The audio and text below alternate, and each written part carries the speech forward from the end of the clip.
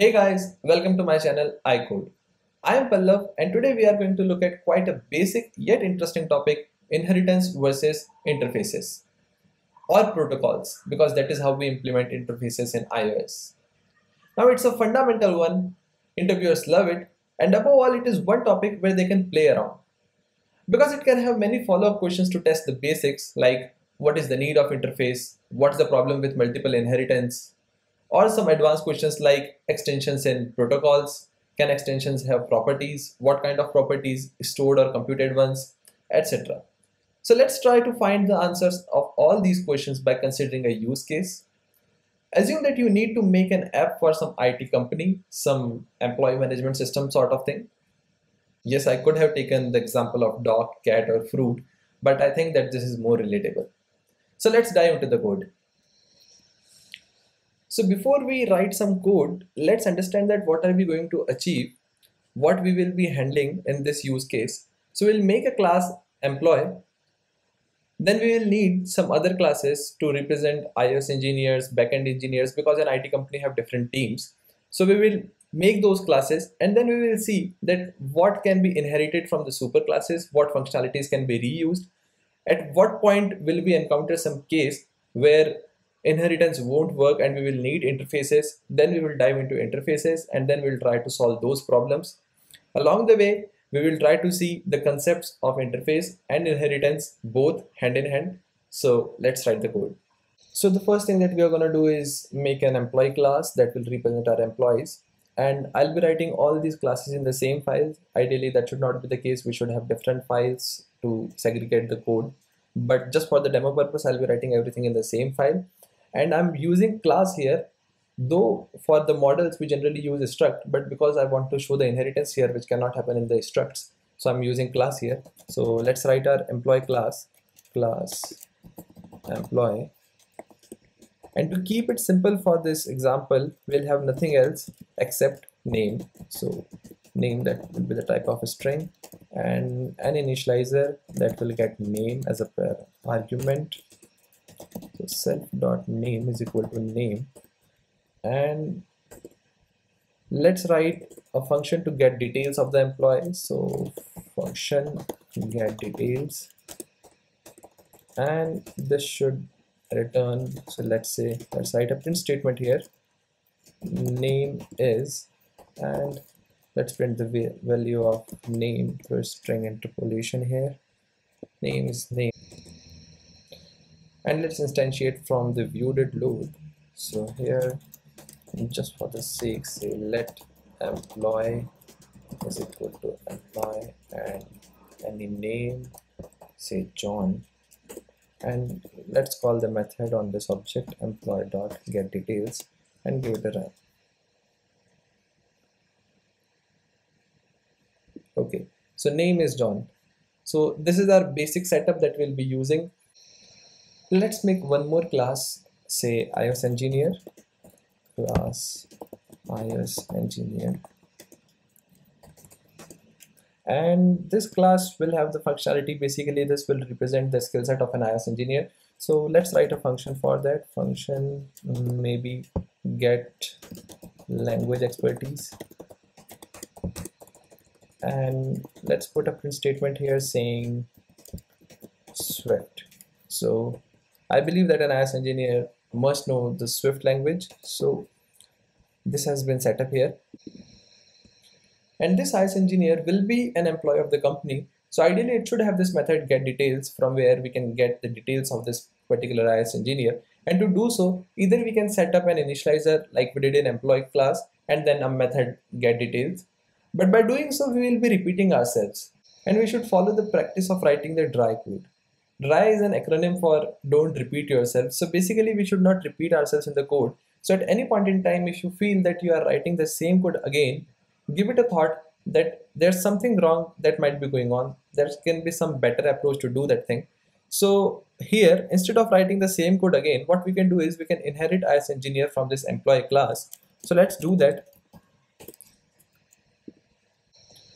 Now we can access this method get details from the object of iOS engineer. So let's try and doing that. instead of making the object of class employee, what I'll do is I'll make an object of class is engineer here, is engineer, and let's give it a name John, and we can call the get details. So we'll leave it like this, and we'll add the method get language expertise, and let's give it a run.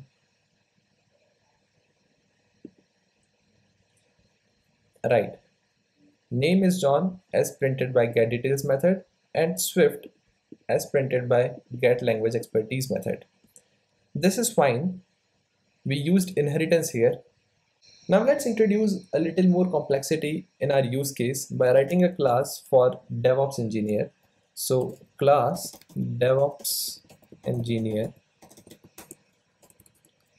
and here I'll write say function get DevOps tools expertise, let's say,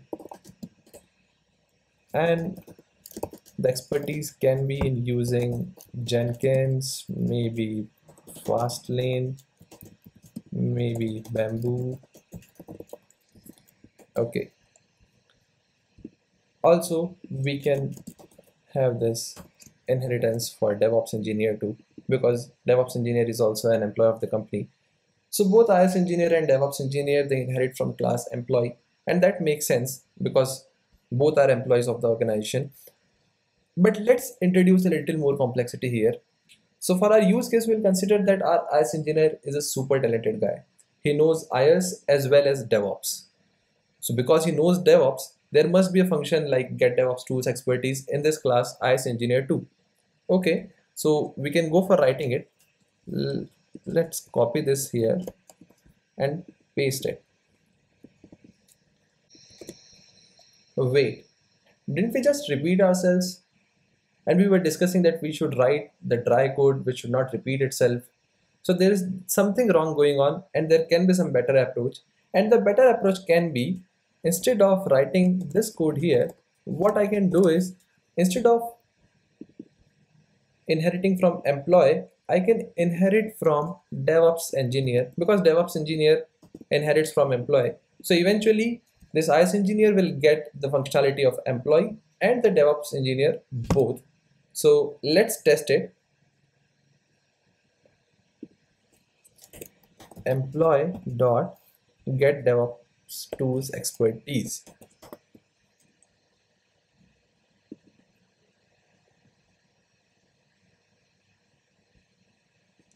Name is John from the get details, Swift from get language expertise, Jenkins, Fastlane, and Bamboo from get DevOps tools expertise.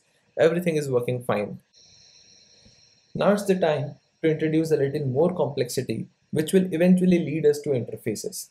So let's go for writing one more class for backend engineers.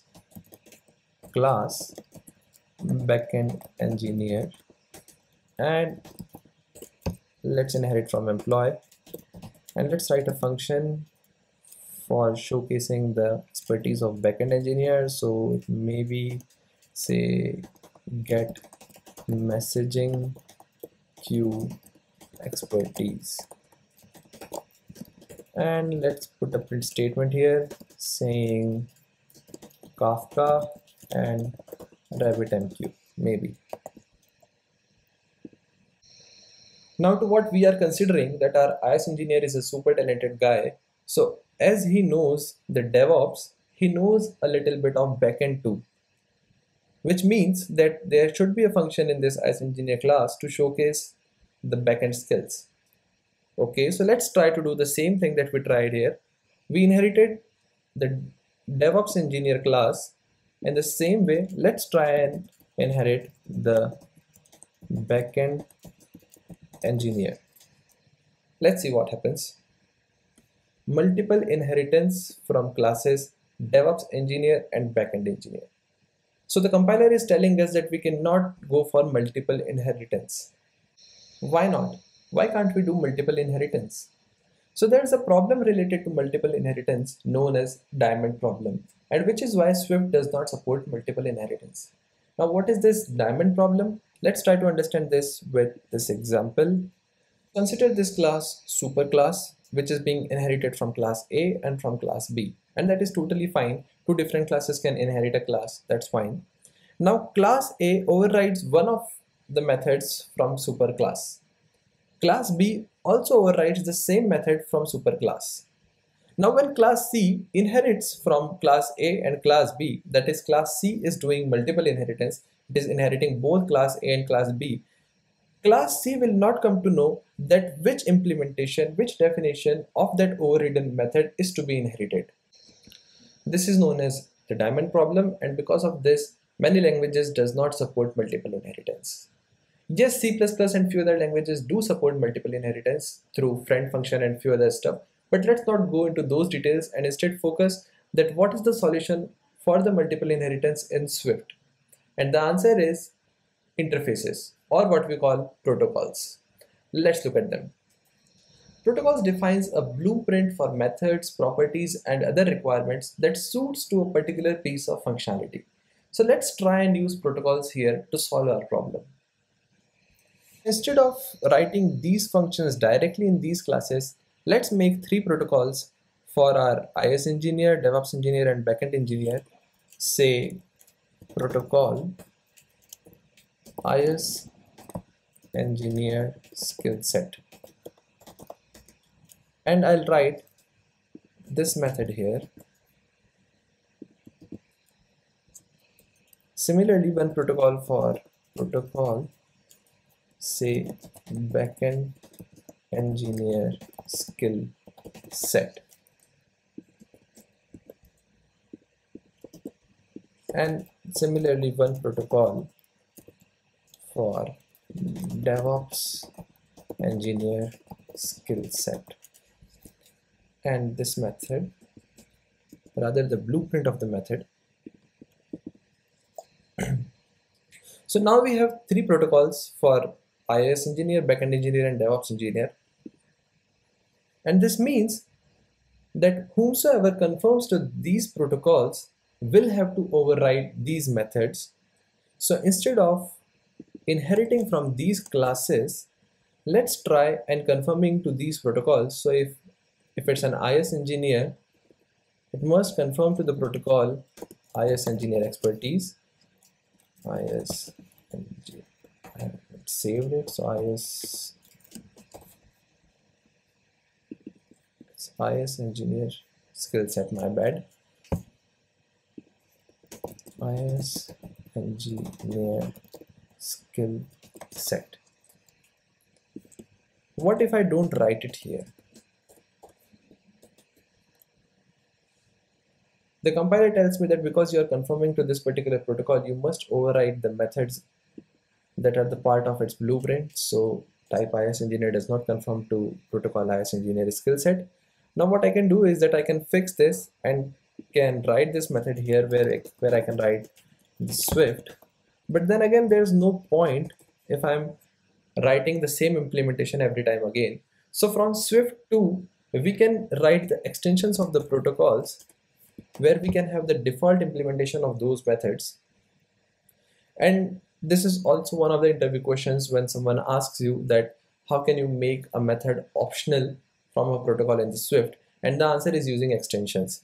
So if I go for writing the extension of this protocol, extension IS engineer skill set, and here if I write get language expertise,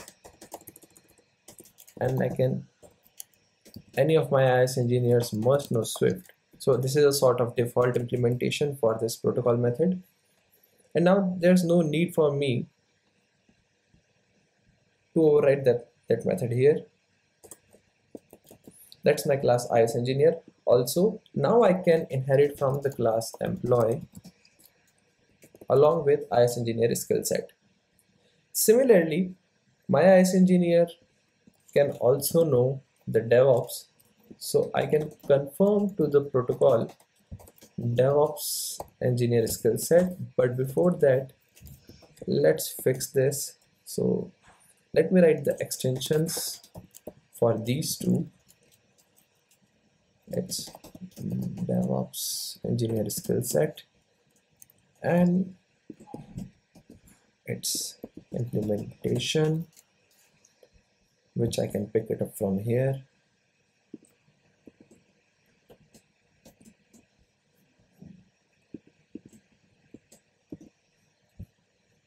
And similarly, the extension for my backend engineer skill set, which will have this method.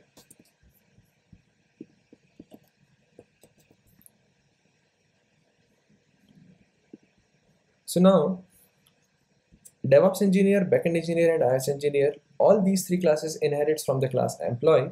And because IS engineer must have the skill set for IS engineer, we are confirming to this protocol IS engineer skill set. Similarly, the DevOps engineer should have the skill set of DevOps engineer. So we will confirm to the protocol DevOps engineer skill set. And similarly, the backend engineer should have the backend engineer skill set. So we'll confirm it, backend engineer skill set. Also, we are not getting the errors that we need to override any of the protocol methods because we wrote the extensions. So now we can say that these methods are optional. And now it's absolutely easy to implement that our IS engineer can have the skill set of iOS, backend, and DevOps, all three of them. So I can directly go and confirm to these protocols DevOps engineer skill set and and backend engineer skill set. So let's test this. Here we are having the object of IS engineer get details because it inherits from the class employee where we have the function get details. Our IS engineer also confirms to the protocol DevOps engineer skill set, so we can ask for get DevOps tools expertise, and our IS engineer also knows the backend, so we can go for get messaging queue expertise. And now if I give it a run, let's see that what do we see in the logs. Name is John from the employee class, Swift, that is IS language expertise, the IS engineer skill set, Jenkins, Fastline, and Bamboo from the DevOps engineer skill set, and the messaging queues, Kafka and RabbitMQ from the backend engineer skill set. So using protocols, we found an alternative to multiple inheritance, but it is wrong to say that protocols are an alternative to the multiple inheritance. Protocols are way more powerful and can be used in many different ways. For example, taking callbacks, as we do in table view cells, or they are also used for imposing the guidelines. So for example, in some organizations, the senior developers write the protocols, they just write the abstract methods, and then junior developers or whomsoever conforms to those protocols, they write the implementation part of those methods. So protocols can be used in one of these ways. And then there's inheritance within the protocols. So one protocol can inherit from one or more than one protocol. Because in protocols, the methods are abstract, they do not have implementation, and hence the multiple inheritance sort of things within the protocols can be done. So it gives us more flexibility. If you want to know more about the protocols and extensions and whether they can have properties or what kind of properties or those stuff, I'll drop a link in the description of the Swift documentation for protocols. Have a look. So that's pretty much for this video. A new video comes out every Sunday, so stay tuned. Let's write better code together. Happy coding.